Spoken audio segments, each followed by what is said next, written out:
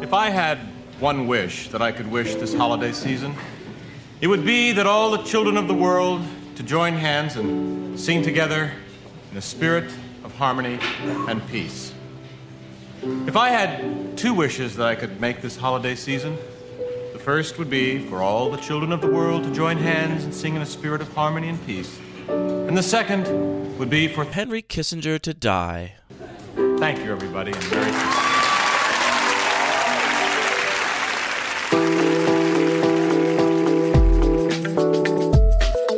You ready to go? Yes. Hey, you ready to go? You locked and loaded? I shouldn't have said go. Now it seems like we're going to go outside or go on a ride. But we're not doing anything. We're just going to go make a podcast right now. Because it's time for an episode of Lucky Paper Radio. My name is Andy. Hello, dear listener. And I'm here, as always, with my co-host, Anthony. Whitemane Lion plus Oketra's Monument is a combo Maddox. It's the only combo that was in my cube for a long time, and even that is now gone. Why is it gone? Because you told me to cut it. I mean, I told you to cut it for a long time, but that's... Well, no, that's not. Why'd you start listening true. That's to not me? quite true. We also had you and I had a particular match where I had the combo online, and it was not necessarily the most fun game of Magic for either of us, especially just because it was like I had not Whitemane Lion, but Stonecloaker, which could interact with your graveyard, and you walked right into it, knowing what was happening, and you were just like, I'm done with this. It was not fun. Fair. I do remember that. Counterpoint, I was making lots of tokens and having a blast, sort of. It's funny because Whitemane Lion plus Oketra's Monument is actually like pretty good. Mm-hmm. I think there's a lot of attention paid to combos that make it to constructed, and if a combo does not make it to constructed, I think it's like relegated to this arena of like janky combo. But truly, when it really comes down to it, like that combo is not that much different than Thopter Sword in terms of like what it generates. Sure, 1 mana for a 1/1 with Vigilance. Yeah, as opposed to Thopter Sword, which is 1 mana for a 1/1 with flying and gain a life. That is a lot better, but I mean, Is in it the spectrum a lot of better? things you can do in Magic the Gathering. Yeah, I mean, it makes sense that obviously the pieces of Thopter Sword are better in isolation. It's maybe a little bit more difficult to interact with as well. It's a tiny bit more difficult to interact with because you can't destroy the sword, but you can always just destroy the Foundry. But you can also interact with the Monument Lion with a shock. Any creature removal in instant speed will also disrupt the combo. Yes. Thopter Sword does not get disrupted by creature removal. Yeah, it's obviously worse, which is why no one's Sure. ever played Oketra's Monument, Whitemane Lion, or similar in a constructed format, at least to my knowledge. I think it had some fringe playability at some point when Monument first came out. Maybe in like Pioneer or something. When Monument first came out, Pioneer didn't exist. Yeah, so that was weird, right? People were like, this is gonna be something. Anthony, we don't talk about combo a lot on this show, I We feel don't. like. Or I mean, people at least don't think we talk about combo that much. I'll be honest, it's not necessarily my favorite style of gameplay. Well, this episode's all about combo. Let's start there. Why is combo not your favorite style of gameplay? So I'm a fan. I mean, my historically, the kind of Magic that I've most been interested in is like limited Magic, and my cube emulates a lot of things about limited Magic. And a big part of that is just that all the games have a lot of give and take. There's just sort of a tempo to the games where people are gaining incremental advantage. Figuring out how to get your 2-for-1 is really important. That's the kind of stuff I really love.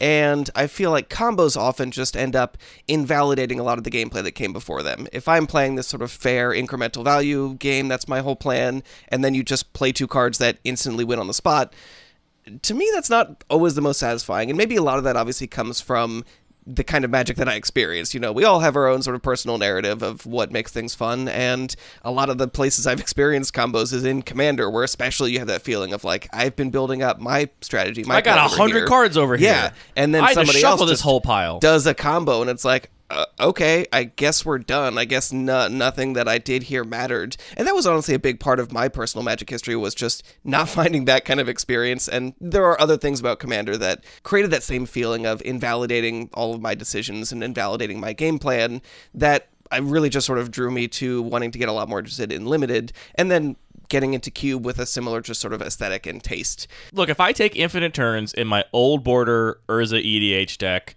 with Mystic Sanctuary, Trade Routes, and Time Warp, You should just stop that. That's not that good. Yeah, I mean, but simply have a disenchant. Here's the thing. Or a grave hate piece. Like we often say. Or a counterspell. It's really all about setting expectations. If I'm thinking about, hey, I'm going to play a dozen games and I know that you have a combo, I'm still making meaningful decisions if I know that what I'm trying to do is maximize my chance of being able to finish this game before you get there, and I'm like tracking how much mana you have and how much mana your combo takes, and what kind of disruption do I have. There's plenty of ways to still make that a meaningful experience, obviously, and a lot of people really enjoy combos, which is why I'm just framing this in sort of my personal narrative, because that's what matters to my experience, but isn't everybody's experience. Yeah, I agree with you, and I have a lot of notes here about combos, specifically as it pertains to cube design, and I will re-emphasize a lot of those points you just made.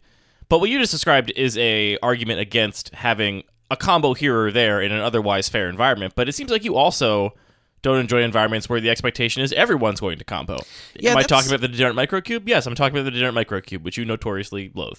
That is a very different thing, and on one hand, it is, talking about expectations, a much more reasonable context where you're like, yeah, I know everybody's going to be trying to do these combos, that's what this experience is about, so that, in theory, mitigates that particular issue. But there is another aspect to it, which is that I think that a lot of combos take a very specific knowledge of the way that cards work and the way that the combos work. So if I'm playing this sort of very extremely fair side of the spectrum of Magic, I can look at a card and be like, okay, well, this is a creature. It has stats. The stats are a little bit above or below rate. It has an ability. Let's figure out how does that ability stack up and how does that adjust the quality of this card, the power of this card for me to put it in my deck or not. But you don't have to know that Chromatic Star's ability is a mana ability, and as such doesn't use the stack, so blah, blah, blah, blah, or blah. Or even I don't have KCI. to look at Kiki Jiki and say, okay, well, this is meaningful with these 4 other cards that I probably would not puzzle that out if I'm just looking at a random pack of Magic cards. I know that some very skilled players can just identify combos off the cuff, but I'm definitely not one of them. So there's both the intimate knowledge of how does this combo work and what are the other cards in this environment and how many are there that sort of inform how risky this is. And like we were talking about the interaction, how strong is this combo? How resistant is this particular combo to what types of interaction are in the environment? All of that is super important to figuring out how to make an effective game plan in those kinds of environments. And I'm much more interested in just sort of rocking up to a new cube without a lot of context and just trying to figure it out as I go. And that really does not get rewarded in a really combo heavy environment. Yeah, but you play the regular cube all the time. You're not rocking up to that without that context. You know everything about the regular cube, but it's still fun for you. You say that. It's interesting. I do think I have seen you really enjoy combos maybe more than you're willing to admit. Specifically, okay, tell I'm me thinking more. about Farmstead Gleaner. You've seen me cast a Tooth and Nail and get Avacyn and, what is it, the archetype of Endurance? The creature that gives everything hexproof, and just be like, nope, I know what people are supposed to do with Tooth and Nail, but I'm just going to make myself safe here. I'm just thinking of you with Farmstead Gleaner in the Turbo Cube and the big eating grin on your face. Sure. I mean, that is the other side to it, is that it is fun when these things come together, and I think it's especially fun when it is a little bit of a surprise. Like, those kinds of moments where this is kind of a synergistic interaction, like these pieces work on their own, and every once in a while you get this story moment of, I get to machine gun you with my Scarecrow that has an infinite arrows combo and is going to grow in size. I mean, that's just kind of fun to picture what that would look like anyway. You got a big grin on your face right now. I think you like combos. It's fun to be the one comboing. That's all what it comes down to. You like to combo people. You don't like to be comboed. But even then, I mean, that's fun every once in a while. But that only happened in that particular draft maybe twice out of 6 to 9 games, and all those cards still did stuff in other matches. But yeah, I mean, sure, who doesn't like to combo? It can be fun for sure. I want to treat this as a fairly holistic conversation around combo. This kind of fits into our very long series of episodes. We've done one about aggro very early in the show's existence. We did one more recently about control, and we got a question about how combo fits into our sort of grand unifying theory of Magic design and cube design. And spoiler alert, I don't really think it does fit in the way that people want it to. I don't think it's like an elegant, here's how it relates to everything, because I think combo is fundamentally very different from the other types of macro archetypes we've discussed on the show before.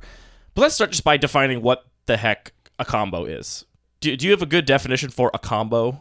I don't. I mean, there's so much discussion about these kinds of semantic issues of how do we define things, and I feel like a lot of this discussion people really enjoy. I'm not always enjoying those conversations the most. I think it really comes down to coming up with a definition that is practical. And I would say it is multiple cards that come together to have a dramatic impact on the game and potentially threaten an immediate win on their own. Yeah, I mean, to me, I think it's important to note that I think whether something is a combo or not is a huge continuum. And it's basically a continuum from cards that actually have no interaction with one another at all. Two bears, which even then they can kind of double block. But still, basically, two bears pretty much have as little interaction with one another as cards can have in the game of Magic the Gathering. Or, a bear and a trade routes. Like, what do those cards do together? Nothing. They're just two cards that exist in the same deck. That's one side. And then the other side is two cards that immediately win the game, right? It does not matter what has happened at all. And the Splinter Twin, I think we'll keep coming back to as one of the most iconic and beloved combo decks in the history of constructed Magic, and well known in cube circles too, because it's a combo that features very prominently in a lot of vintage and otherwise powerful cubes. Right, so Splinter Twin is an enchantment that you can put on your creature, and it gives the creature tap to make a copy of that creature, and then you exile at the beginning of the next end step. So the idea, end step? If you were just reading this card fairly, is, oh cool, now every turn I get to duplicate an ETB effect, or attack with something that... Attack with impunity. Because my creature isn't going to die in combat because it was just this copy, which is honestly a pretty cool design for a card. But if you combine it with something like Pestermite, that's a creature that when it enters the battlefield, you untap something, that means you cast your Pestermite because it has flash on your opponent's end step, put a Splinter Twin on it, and then machine gun out as many little Pestermites as you want and win on the spot. Yeah.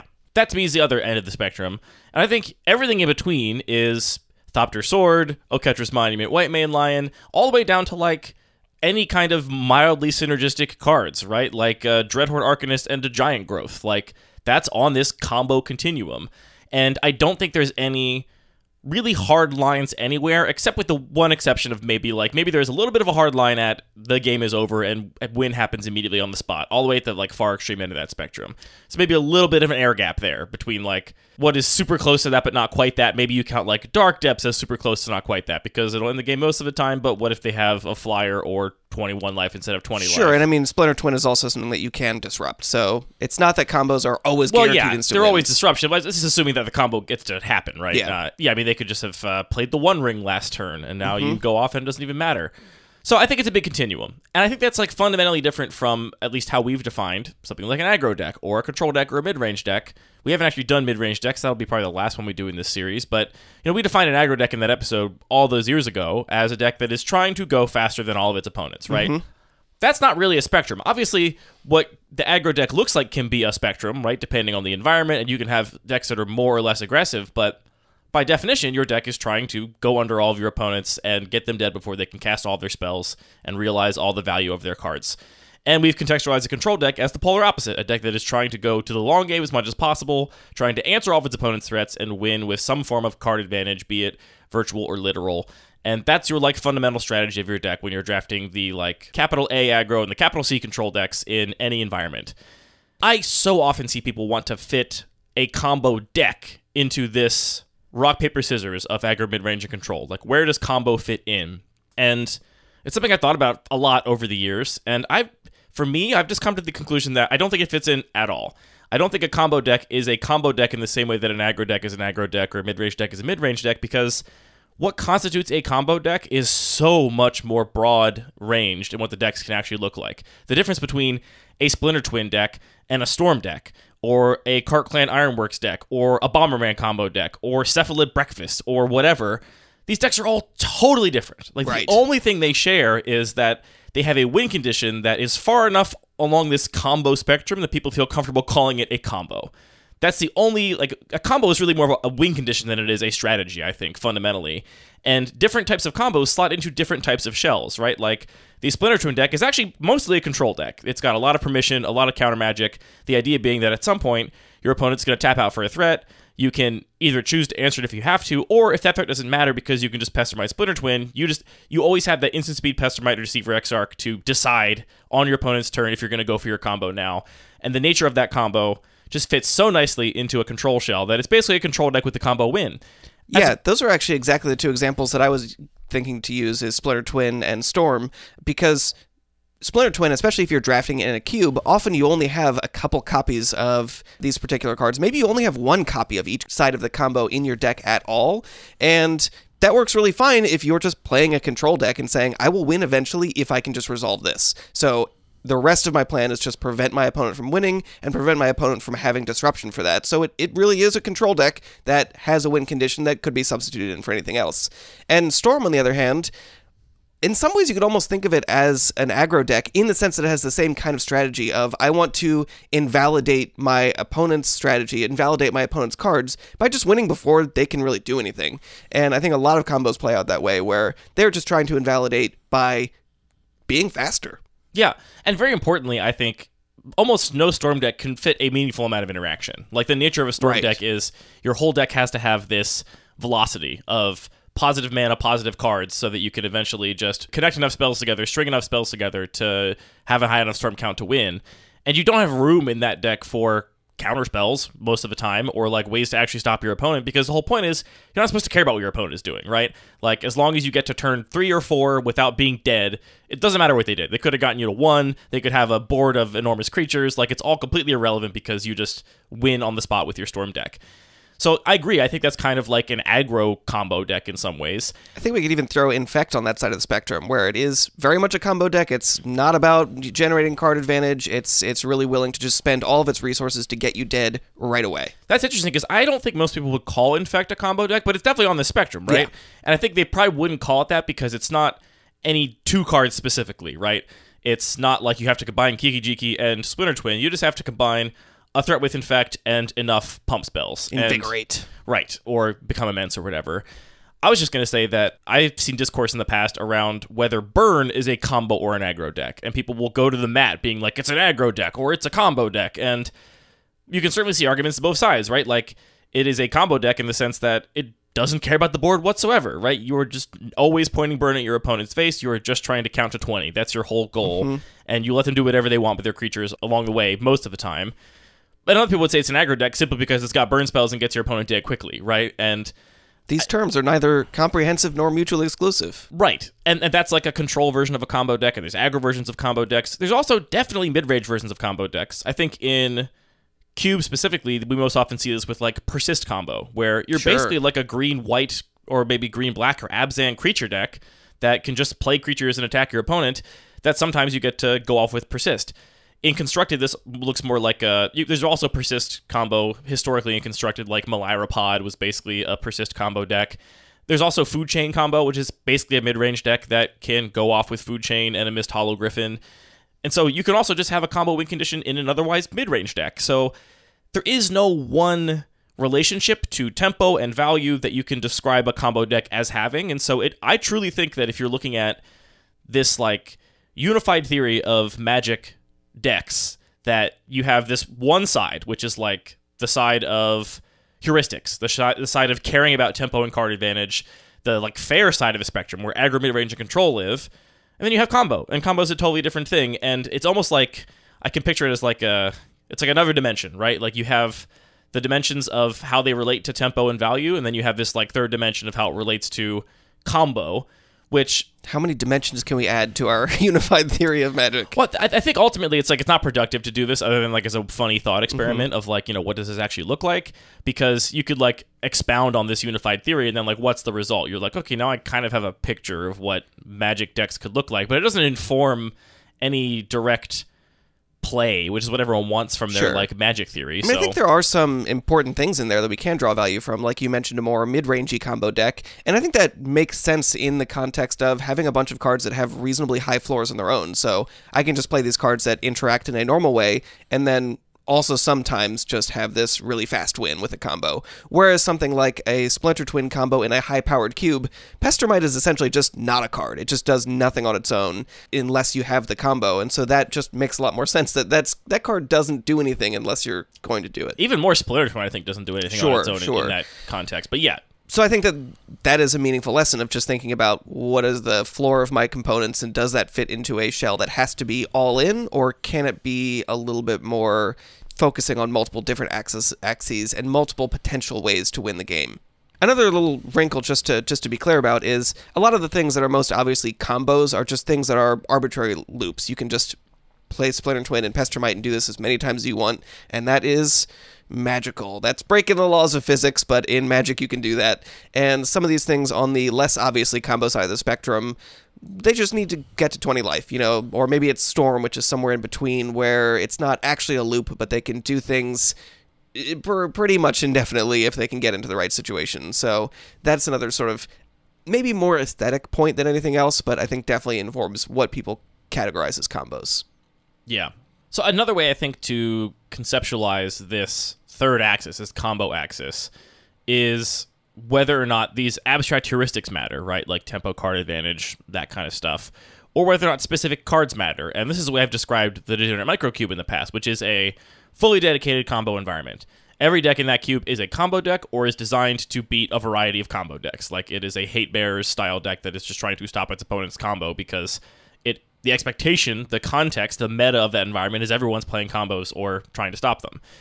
And in that environment, truly, I don't think that you can describe almost anything that matters as tempo or card advantage, right? Like Ancestral Recall is in that cube, and it's obviously good, but it's nowhere near as good as a lot of people first think when they start playing that cube, because they're like, well, Ancestral Recall is broken. Like, you have it in a cube next to, like, Brainstorm, and it's a zillion times better than Brainstorm. And yeah, it is. But actually, weirdly, in that cube, hiding cards from discard spells is extremely relevant in a lot of matchups, but we're not going to talk about whether or not Ancestral Recall is strictly better than Brainstorm on this episode.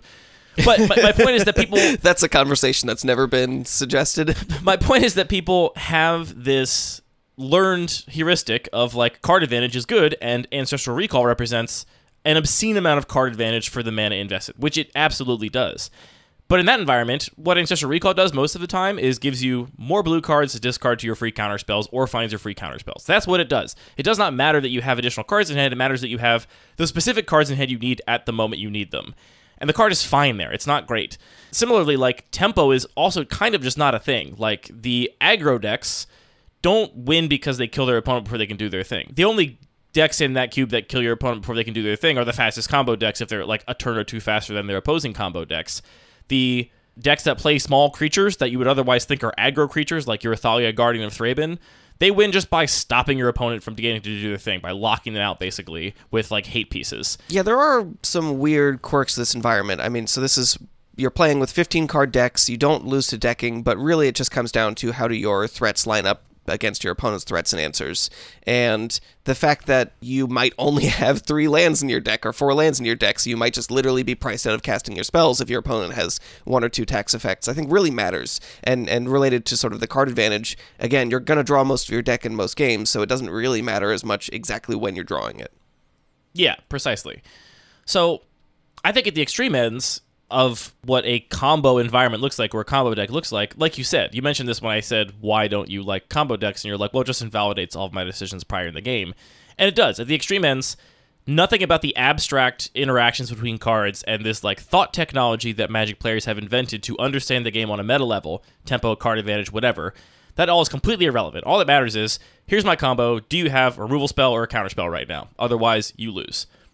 When it comes to cube design, I think it's really interesting to think about how that kind of relates to fairer decks, because I think the Degenerate Microcube is a really extreme example, right? Really? You think that's extreme? It's a really extreme example. It's a much smaller cube, and you draft it entirely, and you make these tiny little decks, and so there really is nothing resembling a fair deck in that environment. Again, the fair decks all have to stop fast combo decks, and then it can just win with a ham sandwich, so they're kind of like a weird version of Control.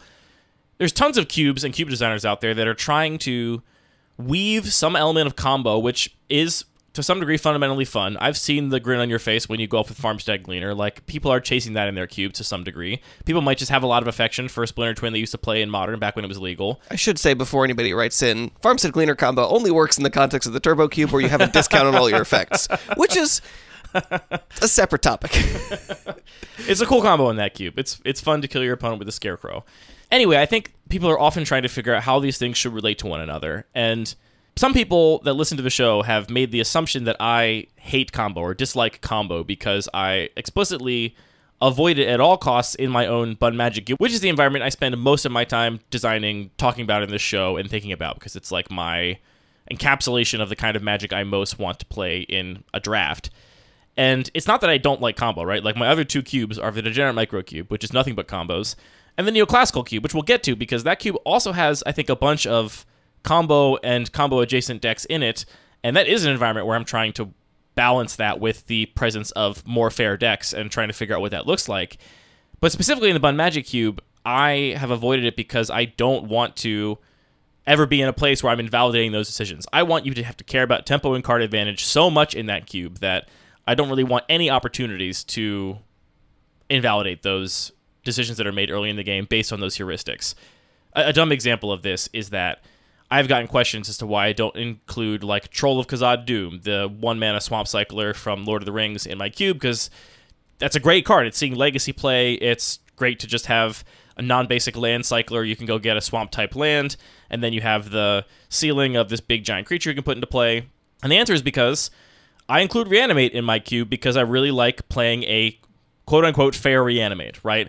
And I think if I put Troll of Khazad Doom in the cube, then there is a combo, a Reanimator combo, where you can turn 1, discard your Troll of Khazad Doom, go get a swamp, turn 2, reanimate it, and now you have a creature that is totally unfair for the tempo of the game. You should not have a creature that big with 2 lands in play based on the costing of cards in Magic's history, right? And you could write in about, yeah, it's late in the game, you only have 2 lands, and you play Murktide Region or whatever. Yeah, sure, but you love to do that. But that's something you have to work for, right? Like, I feel like you have earned that in a way that you have actually made concessions to the tempo and the card advantage of the environment to actually get to a place where you can do that. Whereas there's no concessions to be made to cycling your troll and then reanimating it. That's just something you get to do sometimes. So I have to exclude cards from my cube that otherwise would be good fits explicitly because I want to include reanimate and I don't want there to be anything that resembles a combo in that environment. Which bears mentioning that I think Reanimator is a deck that I so often see in cubes that otherwise include no combo. And I think there's a couple reasons why we see that often. The biggest one is just that I think more than any other of the combos we've mentioned, the Reanimator pieces tend to be mostly generically playable, right? Like, their discard outlets are great in Madness decks or decks with a lot of flashback or decks with other graveyard themes. And oftentimes, the creatures you want to reanimate will overlap with your ramp targets, right? It'll either be a big green creature that you can ramp into in the green deck in the mid or late game, or it's something you can reanimate early. So for all those reasons, I think we see Reanimator in a lot of cubes that don't have other combos, but I think designers should be honest with themselves and admit that that is fully a combo. Like, it is a combo to put a Grizzleband into play on turn 3. You should not...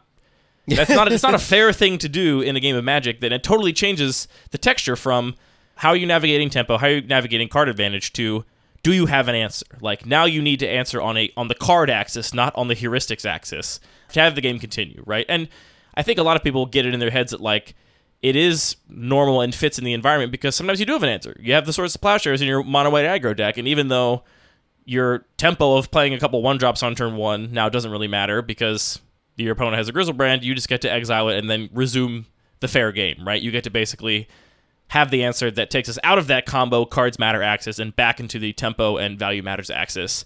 And I think that's a tricky thing to navigate. I feel like I'm just blabbering on now, but how do you feel about Reanimator in cubes that are otherwise fair?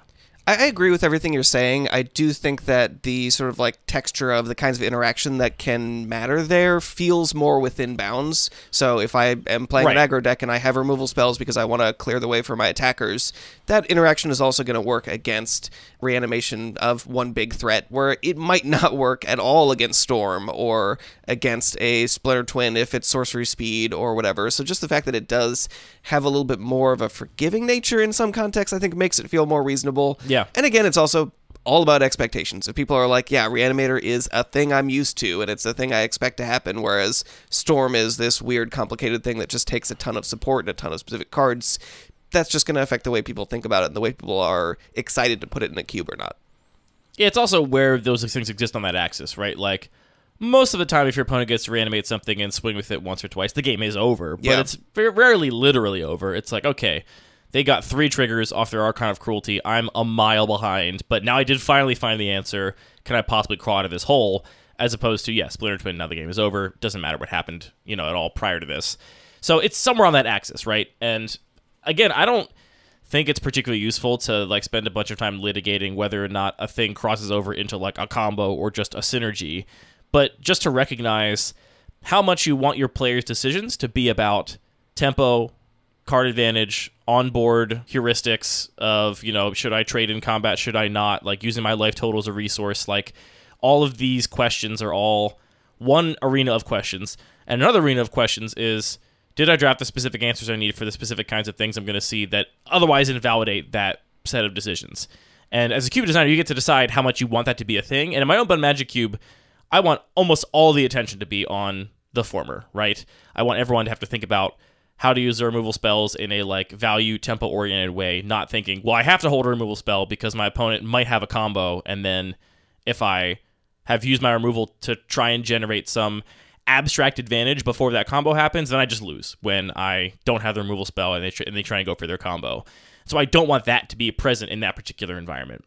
Yeah, that's a really good point about sort of the way that combos affect gameplay. It's not just about you will have games where a player does a combo and that ends the game and it potentially, you know, makes a player feel like their decisions were invalidated, all that stuff we talked about.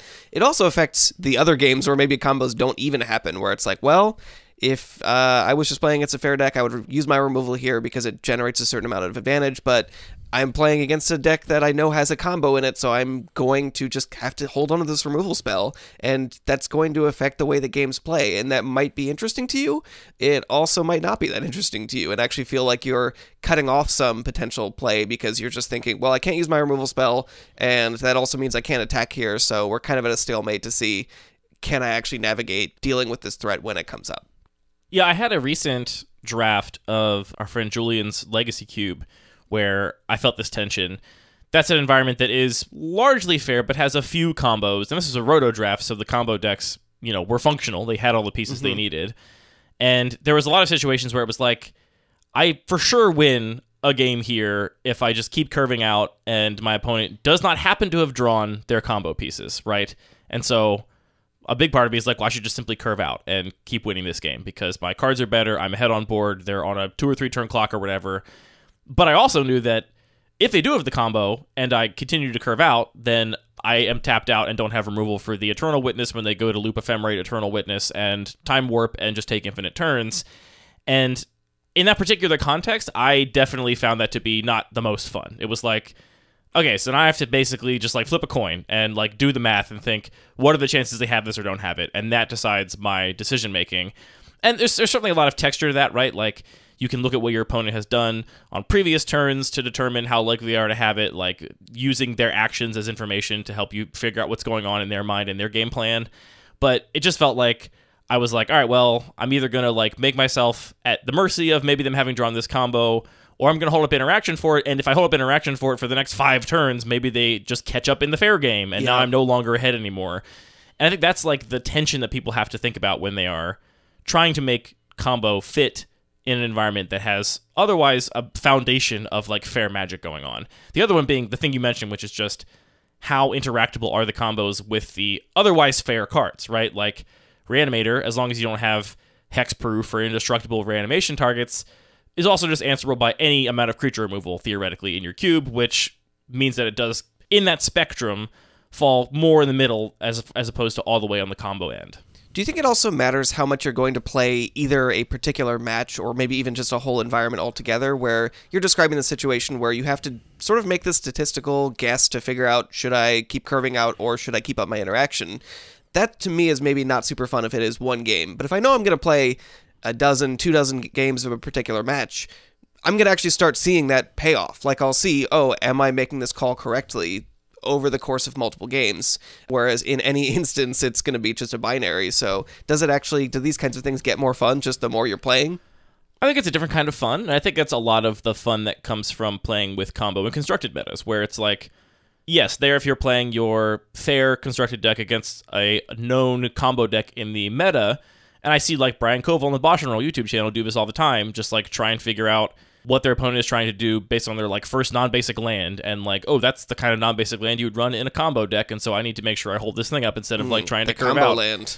Yeah, I mean, like that I think can be a very interesting type of fun, and there it's because you get to lean on the heuristics of all of the like known, all the collective knowledge of all the times that matchup has been played in this constructed meta previously, right? You get to know, like, here's what I do when I'm playing against Cephalid Breakfast and I'm Delver, right? Like, here's what I have to like, here's what my strategy is, like, broadly speaking.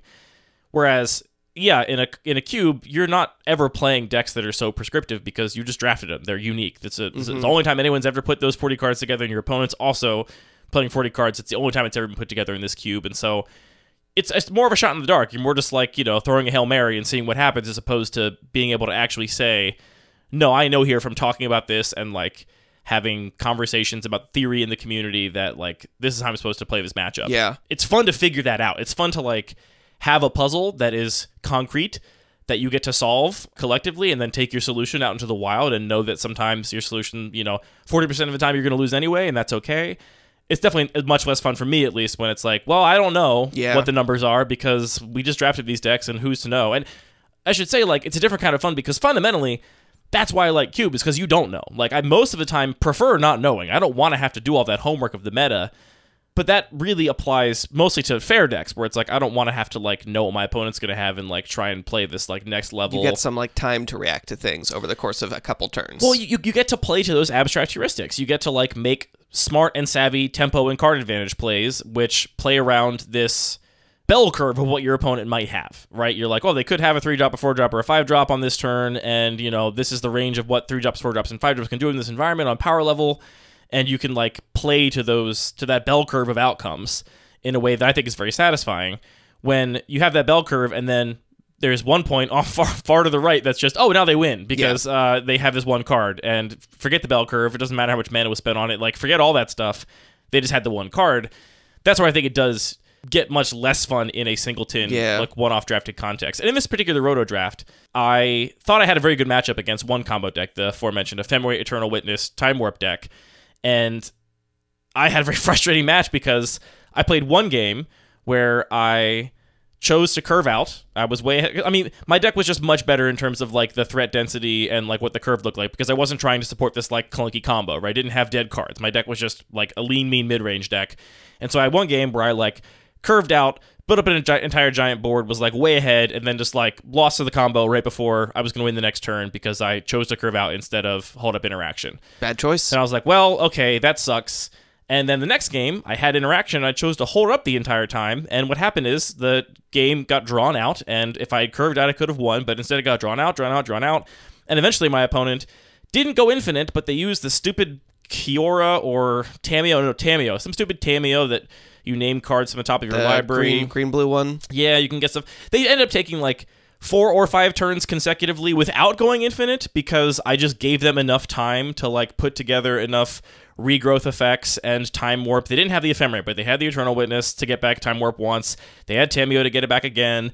And then over those 2 turns, they ticked up Tameo and got it back again one more time. And it was like, that only happened because I chose not to curve out and hold up interaction, but the interaction didn't matter because they weren't actually going infinite. They just did this thing enough times for value, and it was just a hugely frustrating match because... Were they having fun, though? They did have fun, and I was trying my best to have fun for them, but, it's a Roto draft, so I thought about all these matchups in great detail, and I was like, I think I'm favored here. Like, I think my deck can win this matchup, and I still think that. I think that these were 2 games where I had to make that choice, that coin flip choice, and I decided wrong in both directions, right?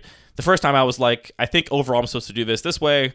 This is my abstract heuristic. And then after I lost because of that, I was burned and just flipped to the other side. And I was like, well, I'm not going to lose that way ever again. Was that just an emotional response, or was that I don't know what your else heuristic correct the whole time? I don't know. That's the thing, is maybe we can like crunch the numbers and figure out if my heuristic is correct. But like, I don't know. I don't think we'll ever know. So it's like, did I make the right decisions or not? I mean, obviously, for how the games turned out, I made the wrong decisions in both cases. But I mean, that's results-oriented thinking. You can't think that way. There's one of those directions is the right way to do it. Such a core thing about Magic is you can make the right choice and still lose. Yes.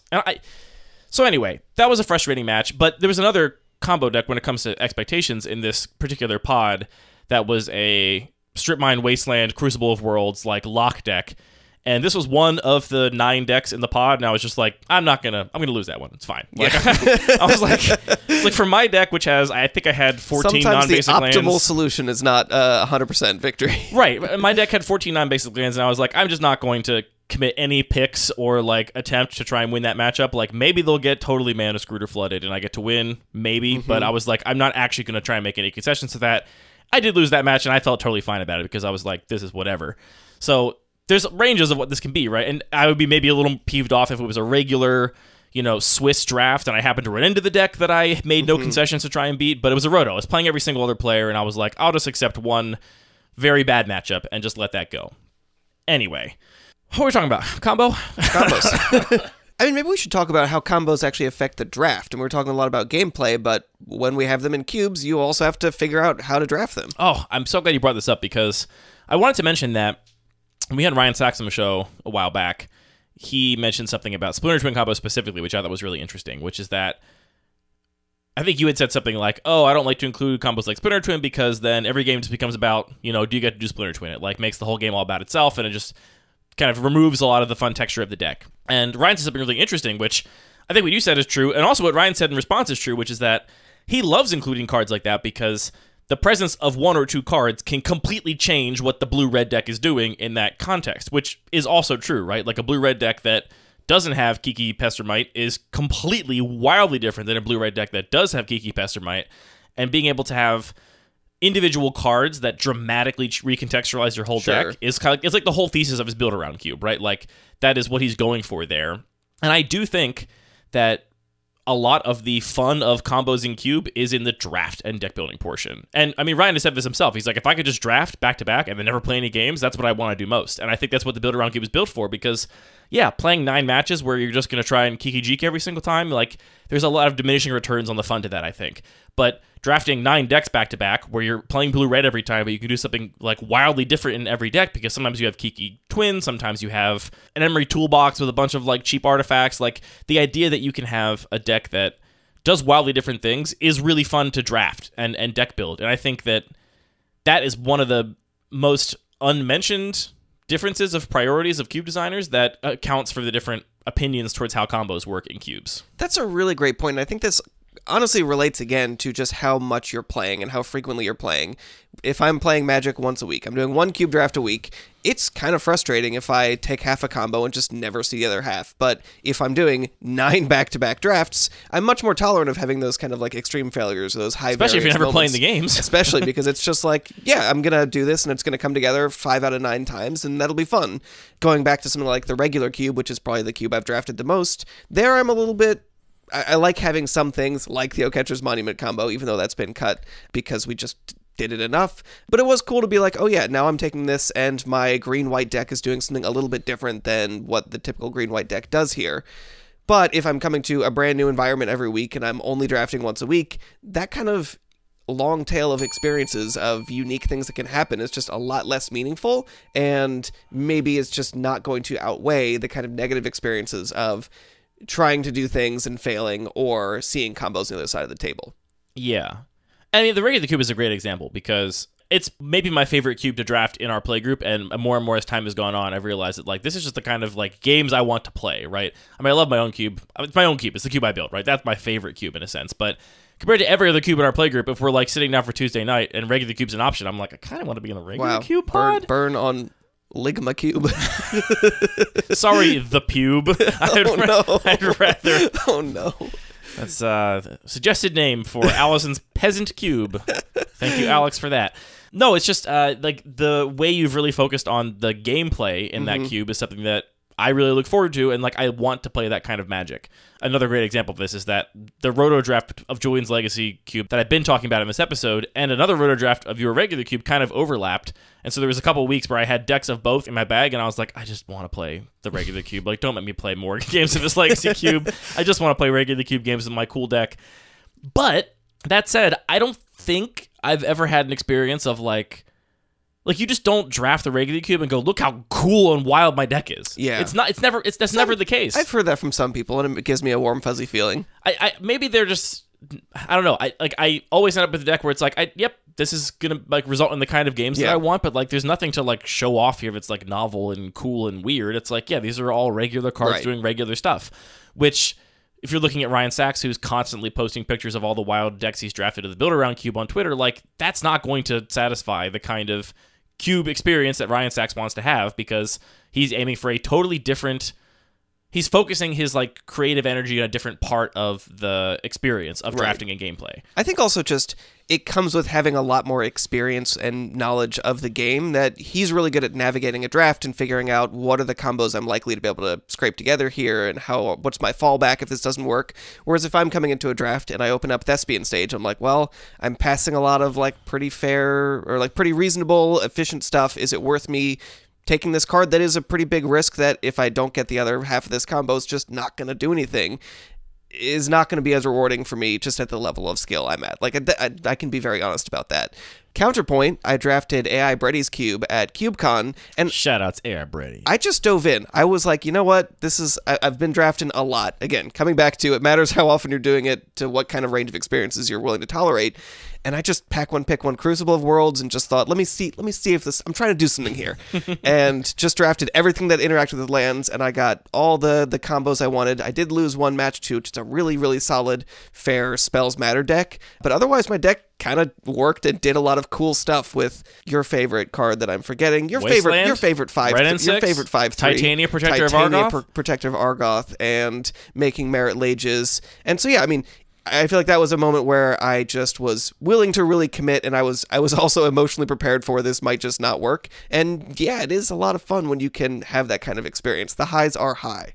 Which brings me to one of the last things I wanted to say about combo as it pertains to cube design, which is that for the longest time I just had my Bun Magic Cube. And as many people know, it started much more similar to like what the Magic Online Vintage Cube looks like now. It was never powered, but I had all of the Reanimator decks and all of the like build-arounds like Survival of the Fittest and Living Death. I had Sneak Attack, and I never had Show and Tell, but I had Sneak Attack and Upheaval and Opposition. What about Tinker? I never had Tinker either. That was always considered a little too good for me, but I had a lot more like combo-oriented things in that cube alongside fair stuff. And for me, for my goals, I was never super happy with how those decks interacted with one another. And I spent a long time, pulling my hair out trying to balance things, right? Like changing the nature of the Reanimator targets so that they weren't so unbeatable, and making sure there was enough removal in all the colors so they could deal with the reanimated creatures, and cutting the other combo decks that I felt like didn't have a suite of interaction that could fit with them. And what ultimately made me totally rip all of the combo with a capital C out of the Bun Magic Cube was when I built the Degenerate Micro Cube, because now I had these cards I wanted to play, and here's a new place to play them, and it was like a weight was lifted, and I was like, oh, my cube doesn't have to be everything. Like, there's different experiences I want to have with the game, and the one I most often want to have is the Bun Magic Cube experience of drafting a lean, fair deck and playing to these abstract outcomes and these abstract heuristics and making these like savvy plays with limited information that's trying to capture the best parts of playing like a constructed legacy, right? But sometimes I also just want to do silly combo stuff, and for me, for my particular proclivities, it was so much better for me to make a whole different cube where I got to do that. And yeah, for every like one time I drafted a Degenerate Micro Cube, I probably drafted the Bun Magic Cube 6 to 10 times, but that's about the density that I want to be doing these different things. And it was really freeing for me to just make another cube. Which is to say, if you're out there and you're also in a place maybe where I was 4 years ago with the Bun Magic Cube, just like trying to balance these things and constantly being stifled and having drafts where somebody like destroyed everybody with a good Reanimator deck, and it's like, is Reanimator too good? And then 4 drafts where Reanimator never comes together, because if it doesn't come together, it's a train wreck, and just feeling like I couldn't get these things into a place where they were balanced. I just put it in the Degenerate Micro Cube, and it was really, really freeing for me. I think we both, and this isn't explicitly about combo, but we sort of both learned this thing about cube design. You through the Bun Magic Cube, you're very fair cube, and the Degenerate Micro Cube, you're very unfair cube, and me with the regular cube and the Turbo Cube, that it's very important to set expectations correctly to have a fun experience, and it is very difficult to set expectations correctly when you're trying to do everything at once. So having just multiple cubes often is the answer. And I actually wrote a whole article largely about that, which you can check out on luckypaper.co. A really great article that I think we mentioned once in passing, but we'll say here, semi-mid-roll, that you really should read that article. It's, I think, fantastic. Thank you. It got a lot of love from the community, well deserved. So it was a fun write. I was trying to write like 2 paragraphs in the Turbo Cube about what the history was, and it was sort of like, all this has to come out of me. That's the best way to write, is when you're like, oops, I have a lot to say I didn't realize I had to say, and now there's like 10 paragraphs on the page. And then fortunately I had Parker to edit that and turn it into something readable. God bless Parker. We all are very grateful for our Parker. You said mid-roll. How much more do you have to talk about combo? Well, the last thing I want to talk about is just where I'm at right now with the Neoclassical Cube, because there are definitely combos in that environment, and the combo deck I've had the most fun playing by far, which you will definitely know if you've been watching the YouTube channel at all, and you will know probably just from listening to us mention it in passing on this show, is the like Fastbond combo decks in that cube. So this is a cube where you're trying to emulate largely the feel of old school Magic, and I think that combo is just a much bigger part of old school Magic. Totally agree. We see so many cards, well, so many just effects that are templated, like do this no more than once a turn, and similar things like that. Everything is strapped to a creature, which means combat matters. So Magic has changed a lot, and these kind of weird, suddenly, oops, I do all this stuff out of nowhere, and it doesn't really interact on the same axis as what you're doing, doesn't happen as much. Yeah, there's a lot of factors to that, I think. I think one factor is that just individual cards had way less raw power in terms of like game-ending That's a good point, impact. And so because of that, you had just way more time, and there was way more forgiveness and leeway in constructed Magic in the old school days to put together something by modern standards extremely clunky, because you just had more time to like put together these awkward pieces. Here are my 2 4-mana enchantments. Right. So that's a big piece of it. I think another part of it is just that R&D back in the day was much simpler and less overwrought, and they would just print stuff and it'd be broken, and they'd be like, oops, we tried our best. But now there's like so much more play design, and there's like so much more history to learn from, and to say that it's kind of ironic to say this right now on the wake of the Discover mechanic, which ended up being broken in almost identical ways to the Cascade mechanic. But there's all this history that can theoretically be learned from to prevent these like broken combo things from happening again. I also think just the nature of digital play means that, you know, back in the day, if you had a combo deck that was like lurking around some fairly competitive but mostly casual like meta in a town, it was like, okay, that's the thing, comes up every once in a while. Whereas now if you go on like Magic Online, you can see the stats of how much this one deck is dominating the meta, and then everyone can go look at those stats and go build that exact same deck in one click. The spread of information and the spread of these maybe less than ideal play patterns and archetypes is just like lightning quick that as compared to like the old days. So for all those reasons, I agree. I mean, the context is just totally different. I don't think it's fair to say R&D used to be worse at predicting these things, but I didn't say that. I said it was simpler. And I'm continuing to not say that. Instead, say that there were just totally different expectations. You know, now there is a huge competitive scene, and people are playing online and figuring out the details of every new set so quickly. And that's not what Magic was about originally. It was a game to be played casually. Like, the expectations for how people would play Magic was very different. And so, they did a lot of flavorful top-down designs. Here we are in Alurin, and there's all these small creatures that are just full of energy. They're going crazy. And so we'll just make a top-down design card that kind of reflects that. Or here's what about Food Chain? We have all these creatures that are evolving into other creatures and things like that. That made sense of that context, where it wasn't about the way that Magic was played wasn't as much about perfectly optimizing it, and it was cool to have players then dive in and be like, oh, I found this like cool, neat interaction between these cards that would take enough time for that discovery to happen that it felt like a meaningful sort of narrative as a community, that things just don't work the same anyway with Magic at the scale that it is. And that's not to say either is worse or better, they're just different things. Yeah, and that exact difference of like culture almost is what I'm trying to capture with this cube, right? Like, I want you to be able to put together a kind of clunky combo deck because your opponent's aggro decks are not going to be killing you so fast that it's not possible. And I think it's going to be hard for me to like find the balance where that's possible but not broken. We did a Roto draft of this cube a while back, and I managed to put together like a truly broken Fastbond deck in a Roto context because it was a Roto draft. There were a lot of cards I really wanted that no one else wanted. I started off by taking Fastbond and 2 draw 7s, and it was like, okay, I did it. I can win with a ham sandwich now. Please don't take all of my bounce lands from me in one fell swoop. Right. That was my biggest concern at that point, was like, am I going to get as many of these Ravnica bounce lands as I want now for this, like, the fair side of the Fastbond combo?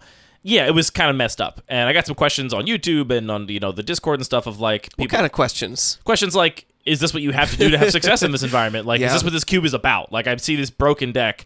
Is that what this cube is about? And my answer is like, I want it to be about this every once in a while, but no. Like, I don't want it to be like, it's almost like I want to cultivate a cube that the way it's designed makes people want to draft it in a less optimized way, to play it the way that Magic used to be played, where it wasn't like you're making all these optimal decisions, but it was like, I'm going to try and do this thing, and maybe it'll work, maybe it won't, and like that's part of the fun of it. And, which almost to me makes it feel like it's a little bit less suited to a rotisserie draft than a lot of the other cubes that we play. I mean, I had a great time with my deck, so I'm not prepared to say it wasn't well suited for it. I did lose one match. That's got to be frustrating. It was only frustrating because, like, I've never gone undefeated. It was only frustrating because you lost. Well, no, if you had won, it wouldn't have been frustrating at all. I wasn't mad at, like, the loss. It was just like your opponent winning. No. Shut up. Shut up. It was just that going undefeated in a rotisserie draft would be so cool, and I feel like it's such a hard task. You didn't say a different thing. No, I'm just saying that, like, I had a chance, right? Like, if you ever rotisserie draft this cube ever again, I didn't even know how good this deck was going to be going in. I was like, well, this is what I want to do. I've been having so much fun with Fastbond. Let's see how good a Fastbond deck can get. And it ended up being pretty broken. And then just by, like, you know, mostly kind of variance, I, like, drew a couple too many lands. I was playing against a Reanimator deck that could threaten a very quick win, which was part of why I didn't win that match, is because when I did stumble, I stumbled and they had an Akroma in play, as opposed to I stumbled and they played some, 2/2s, which I could ignore for 3 more turns. But I don't know. It would have been cool to go undefeated in a rotisserie draft. Yes. And I feel like that was as close as it's definitely as close as I've ever been, and we'll see when it happens again. But it seems like I don't think there's been any rotisserie draft anyone's actually truly gone undefeated in and played all their matches. I think Zach would have gone undefeated in the Bun Magic Roto draft, but he didn't play one match, and he probably would have won that one just based on how I'm going to give that to him. Yeah, I mean, he did literally go undefeated in that he didn't lose, but he also didn't play all his matches. Anyway, I had a lot of fun. Does it make that cube good for roto drafting? I don't know. Maybe not. I think the matches were way swingier in a rotisserie draft of that cube. Not just mine, but like even the other matchups I saw people playing were like way swingier than they would be in the regular cube or the Bun Magic cube, because the peaks of these particular combos or synergies are way higher if you can make them happen. And that's part of what I'm trying to cultivate with that environment. I want combo to be a thing, but not the only thing, because, old school Magic combos were definitely more prevalent, but also Sly was like the deck that was there to check them all, right? Like, you're familiar with the Pro Bloom or Pros Bloom combo deck from the early days of Magic, played by Mike Long? It's like one of the iconic earliest. Does it have Summer Bloom and... No, it has Cadaverous Bloom is the bloom in question. That's a new card for me. It has Cadaverous Bloom and Squandered Resources. Cadaverous Bloom is a 5-mana enchantment that says you can exile a land from your hand to make 2 mana, and Squandered Resources is you can sacrifice a land to make a mana. And so it just played Cadaverous Bloom and Squandered Resources and a bunch of big draw spells and eventually a Drain Life. And the idea is that you could... Brain Geyser yourself enough with all of these extra cards to then draw more cards to then Brain Geyser yourself again and eventually just win with a giant Drain Life. And that's like one of the earliest dominant combo decks, like back there with like Channel Fireball, right? Back when Magic started to become a little bit more structured, they added the 4-card limit, things like that. And my understanding of the history is that, that deck was really dominant, and then, Sly came along and was like, now you don't have time to wait to cast a 5-mana enchantment. Mm-hmm. You're just going to be dead, which totally changed the texture of the game. And, I'm just trying to capture that, vibe. And I think I've done an okay job so far, but, the most of my thinking around the Neoclassical Cube and my, hemming and hawing around changes comes around how to bring these things into balance, because the questions I got of do you have to do unfair stuff in this cube to be successful? I don't want that to be the answer. No, I want it to be a thing that you can do sometimes, but I don't want it to happen all the time. And maybe I've leaned a little bit too far into the unfair stuff and I got to bring it back a little, but we'll see. I mean, I think it's so difficult because a lot of what you're trying to optimize for is this kind of unoptimized experience. So there's still being irregularities and variations and surprises and interesting sort of challenges, and it's hard to optimize towards that kind of experience. Yeah. It's certainly easier to optimize for the very black and white goals of the Bun Magic Cube or the Degenerate Micro Cube. And this is a little more nebulous, but I still think it's possible, right? I think it's possible to make card choices with the goal of creating an environment where people don't want to do the optimal thing. They want to do these ambitious things, and an environment where people expect that their deck is going to be clunky, right? It's part of the appeal of the old school cards for me is that everything's a little clunky. Yeah. You're I'm going to attack you with the Squee that I hard cast now. That's what my deck is doing at this point. Yeah. And that's not you failed and are absolutely bombing. That's sometimes the games come down to this clunky nonsense because everyone's cards are kind of bad. Nobody's just going to play a 3-mana 4/4. That just doesn't happen. Yeah. I haven't Okay, drawn there this... is Arrogant Worm and Reckless Worm. That's kind of a 3-mana 4/4, but you get the point. Sure.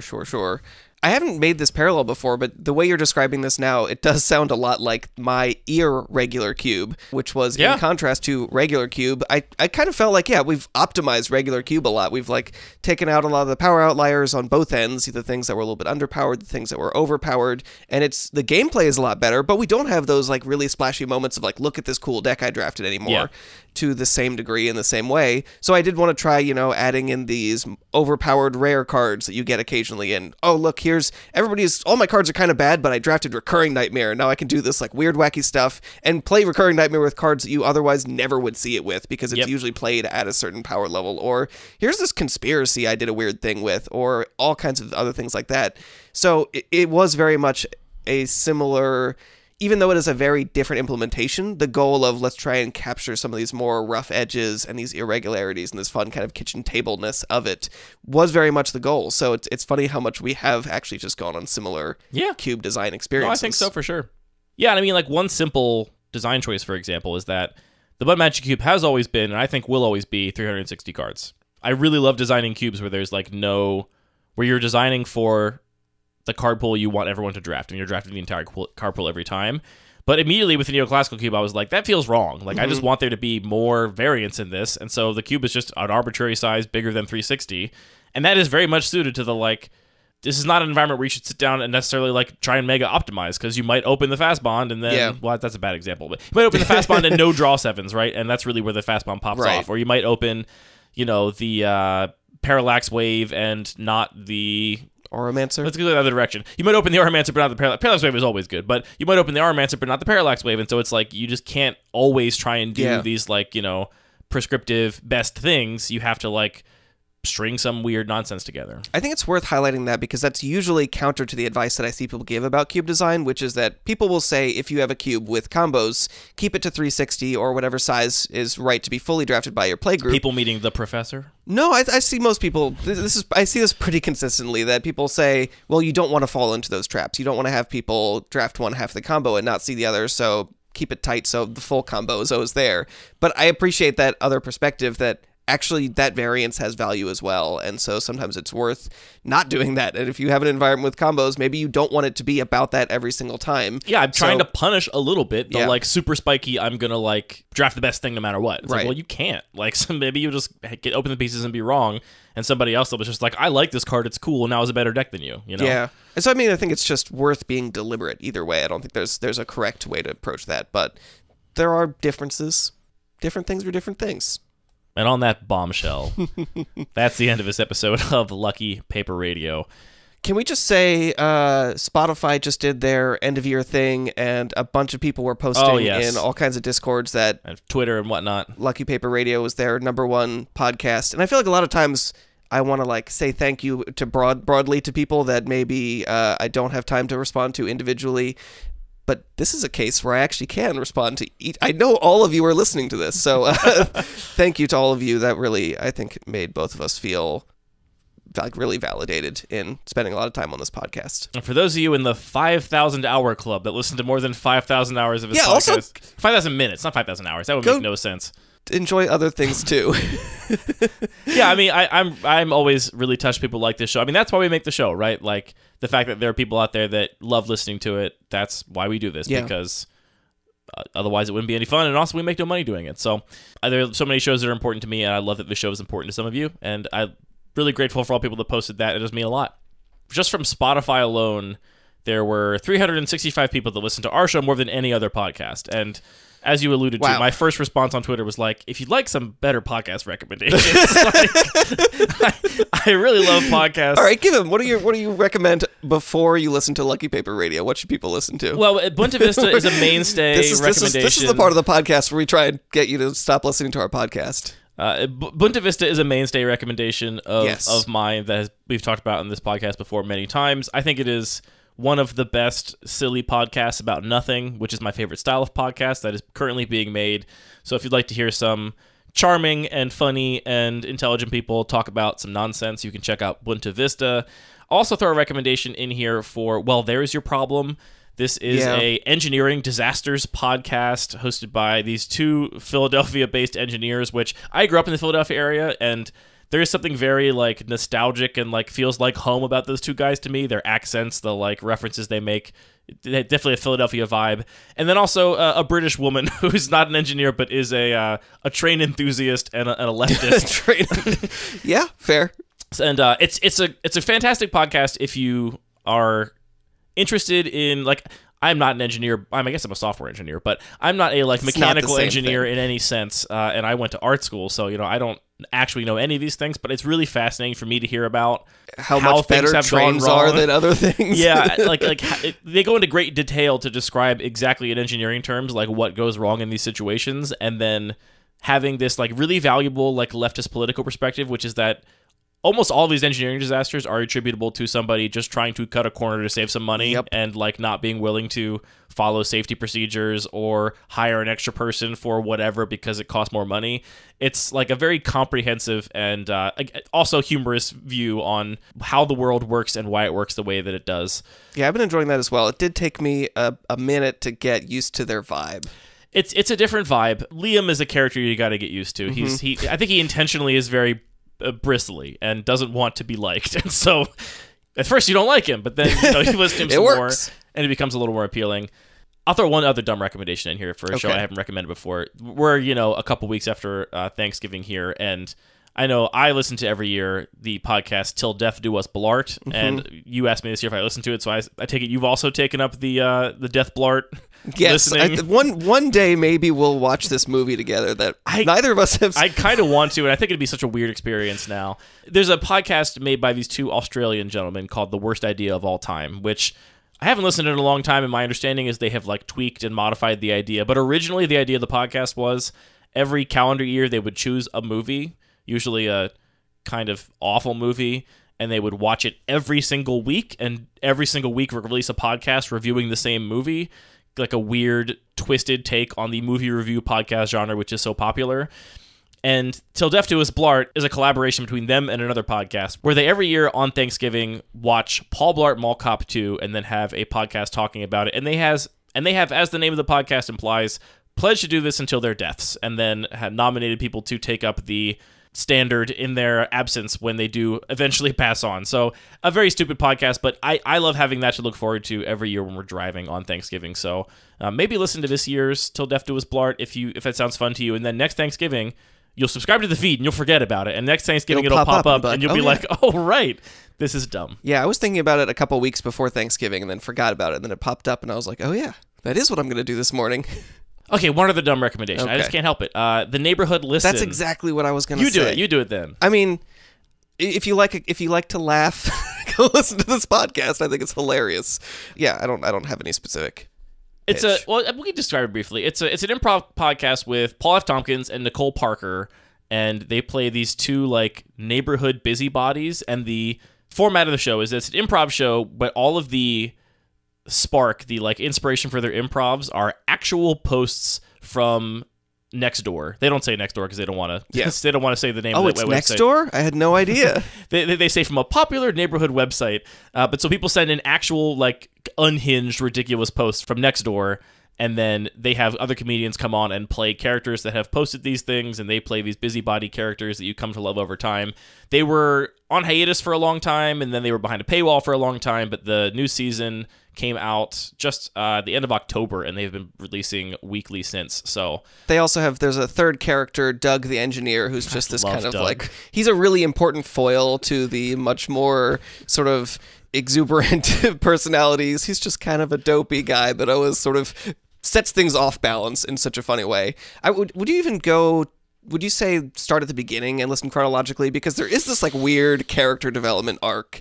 Like, I think it'd be funny if you just go pick any random episode, but yeah, I liked listening to it chronologically. I feel like some people are like chronological listen people, and I just never have been. The shows that I have come to love, I actually end up just listening to reverse chronologically and catching up all the way to the beginning. I never go back to the beginning and start, which that's unhinged to some people because they're like, you're just hearing all the references. It depends, but I think that this is a case where there is some subtle character development and like background plot development that I think is valuable.